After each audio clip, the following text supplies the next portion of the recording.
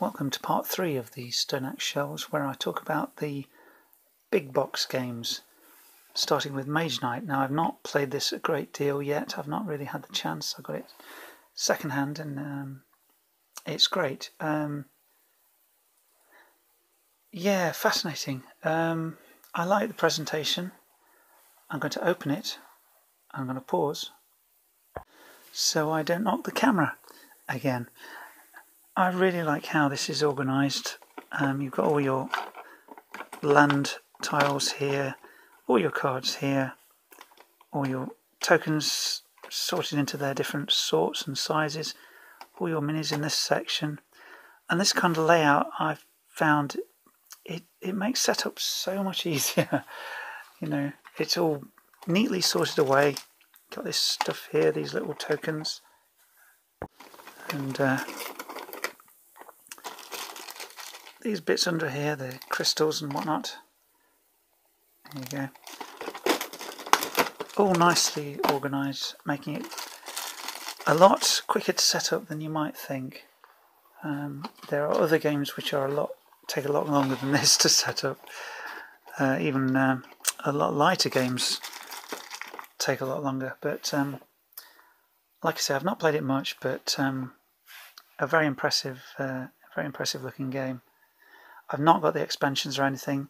I think this set will be plenty. I've printed off some solo scenarios from Board Game Geek, and I think I'll be fine with this. I don't need the extra stuff. But a very impressive game, Mage Knight, which I've not played a lot. I'll just emphasise that. I've not played it much.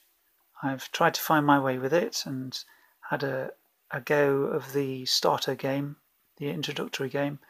That's all I've done, and I enjoyed that. But I can't say that I've played a big old epic, you know, series of games with it. So, Mage Knight. Runebound, another epic quest game, but very different in style. Very lots of rolling dice, whereas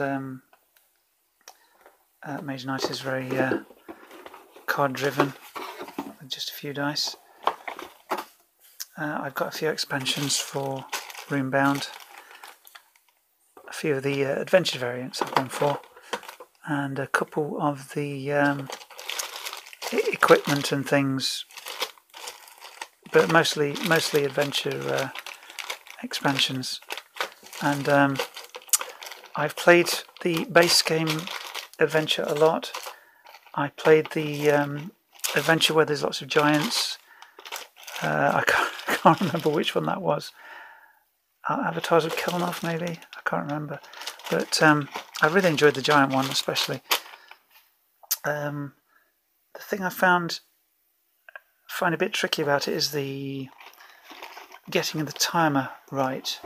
You know, I downloaded a timer from Board Game Geek and I adapted it a bit, and I started using the 4-card, the in-game timer, but with moving up after 4 cards rather than 2. And you know, it's just tricky to find the right balance when it comes to the threat track. So that's a thing I found a bit difficult with Runebound. But if you have a whole Sunday free, then it's a fun old game to try. This, of course, is the second edition, and I really like the second edition. I watched reviews for the third, and I think the second will be best for me. The miniatures are not the best. They're okay. They're okay for this game, but generally you wouldn't necessarily. I wouldn't want to paint them up and use them in an RPG because they're a little bit smaller than usual and not as well detailed. It's not a game I play very often because it's so huge and sprawling and can take hours, but it is a game I really like. The other Fantasy Flight game on this list is Fallout. I'm just getting to grips with this. I've got the new California expansion as well to add extra monsters and characters. The thing I find difficult is that I'm struggling to get to grips with is the card library. The many numbered cards. Hang on, that's it. You start off with 2 decks of encounter cards for settlements and ruins, and you add numbered cards depending on which quests you complete. And it's just a difficult concept for me to get to grips with. And when you start off one of the bunkers, you start off with 1 card, and then it starts to build into its own deck, and it's just a bit confusing. And another thing I don't like is the learn to play and the rules reference. I hate it when they do this, because you start off with a half-baked game basically, and then you have to refer to this to actually figure out what's going on. And I really don't like that, Fantasy Flight. I really hate it. But it looks like an interesting game. The miniatures, which I will find for you, are really chunky and really fantastic. But I'm struggling to get to grips with it. That's the basic thing I'm telling you right now. Yeah, so I hate the the starter thing and the rules reference. Learn to play and the rules reference. I hate it. I hate it. I hate it. But I hope to be able to get to grips with the game itself. There's a lot of interesting stuff about this game, but I haven't got to grips with it yet, so I can't recommend it. But yeah, a lot of interesting stuff. We'll see how that one goes. It's taken me an awful long time to try and figure it out. Obsession. This is another game like Runebound, which I don't play very often because it's just so involving. It looks gorgeous on the tabletop. There are a lot of components with it. There's a new expansion coming out. The components are wonderful. I won't get it out because there's an awful lot in here. There's some amazing wooden meeples for your staff, your household staff, and you are basically you are running a country estate. You're trying to improve its prestige by holding events and encouraging other members of the aristocracy to come and visit your estate and participate. They can give you money and improve your image, and it's a good game. It's a great game. Honestly, I'm not sure about the AI yet. It seems very random. One game I had, I found it really difficult to keep up with the AI. The other game I had, I absolutely trounced the AI, so I'm not sure how swingy the AI is. But it's a great looking game, and the components are gorgeous. And it was written by somebody in the US, and I don't live far from Derbyshire, where it's set actually. And I thought, yeah, that reminds me of Elveston Castle. You know, it really feels authentic for someone who actually lives here, not very far from the place where this is set. So, gorgeous looking game. I'm not sure about how swingy the AI is, and there's a new expansion coming out, which might be on Kickstarter, including an updated version of the base game. So there you go, Obsession. Whenever in a weak moment I think about getting Gloomhaven, I think, well, I've got card-based combat in Mistfall and Heart of the Mists. It took me so long to get to grips with Mistfall. It's a very fiddly game. You get a nice selection of characters with it. I've taken the inserts out. These location tiles are just absolutely wonderful. You get loads of cards, loads and loads of cards. Both these games are incredibly cheap on Amazon at the moment, in the UK at least. You get quite a few interesting quests. Heart of the Mists updates the game a bit. It doesn't use the time cards, which Mistfall does, and I quite like the time cards. But this uses a different method to move time on, and has a few other little streamlined bits. But I still enjoy the original game, and I play that more than this. Even though, you know, this you get extra characters, extra quests, and loads of more gorgeous location tiles. And they're both pretty cheap at the moment. So it took me so long to even start to get to grips with these games. I've never won either of them, but I do enjoy playing them.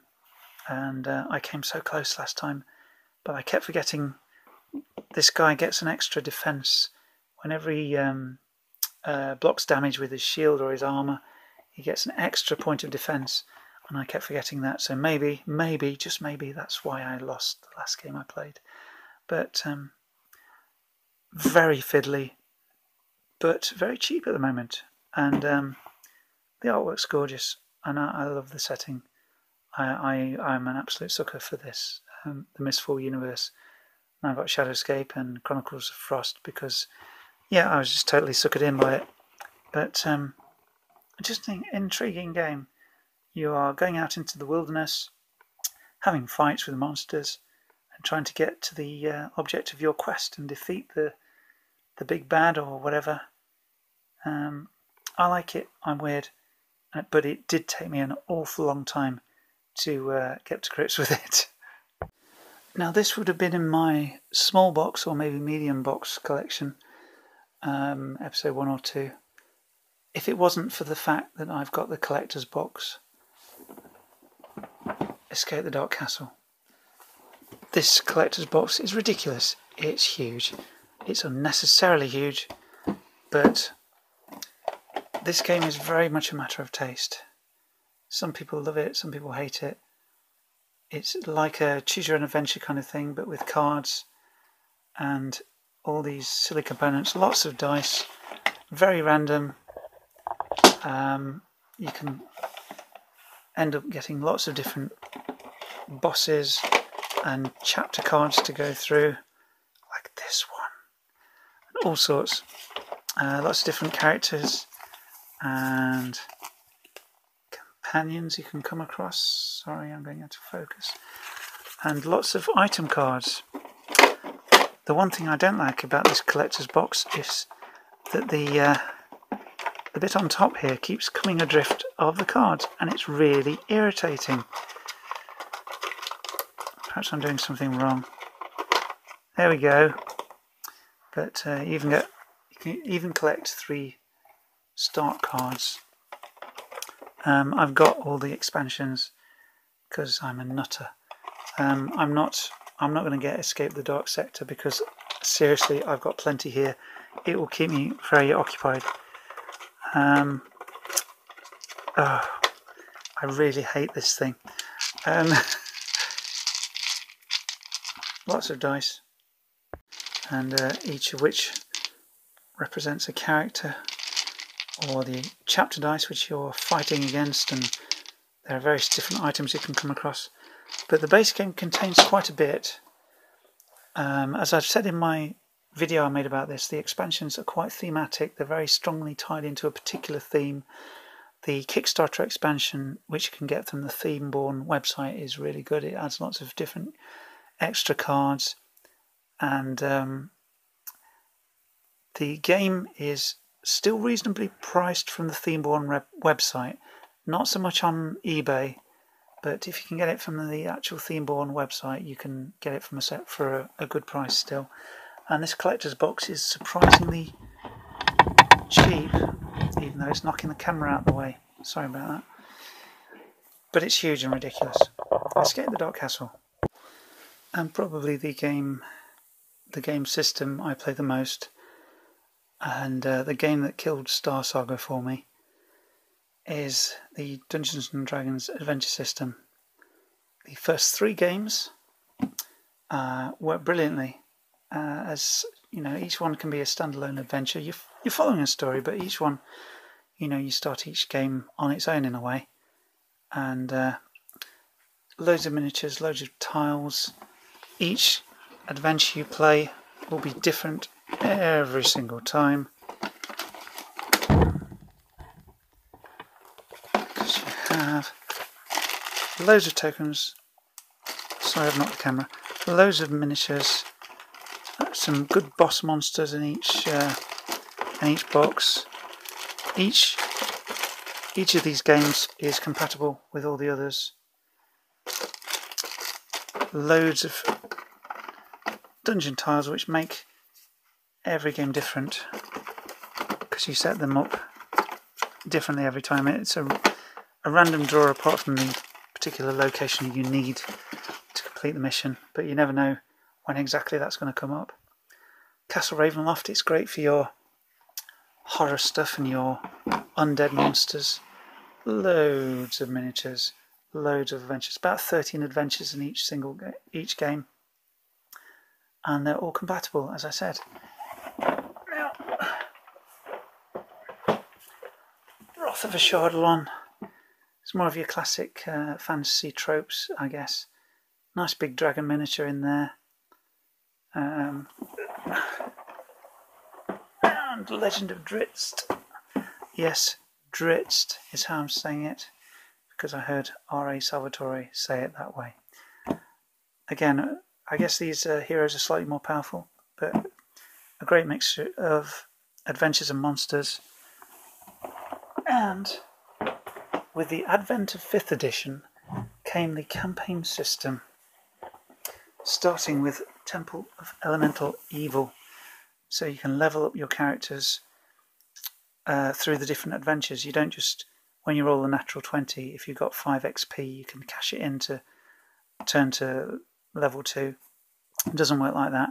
You can boost your characters throughout your campaign of adventures, 13 adventures or so again, loads of monsters, and yeah, you've got the campaign system with this.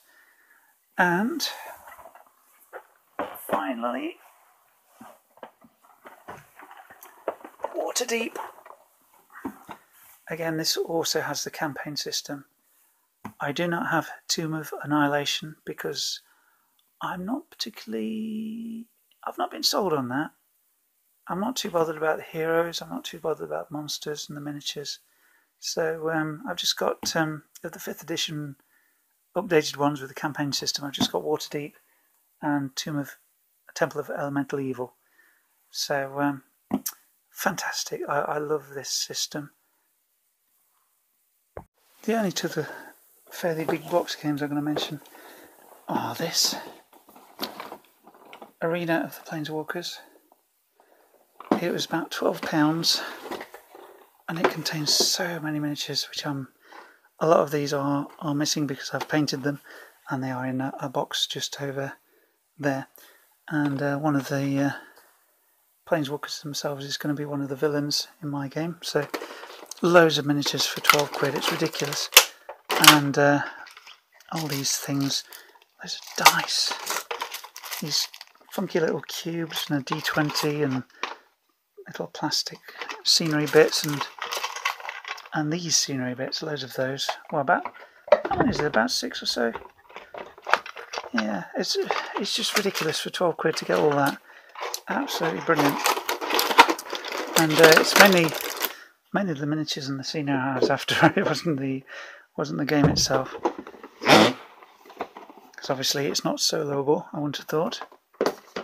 And the final game I want to mention is my mate Susie, as I mentioned before, gave me her old copy of Hero Quest. So it's got everything apart from the miniatures. So all the cards, all the board, the scenery, the dice.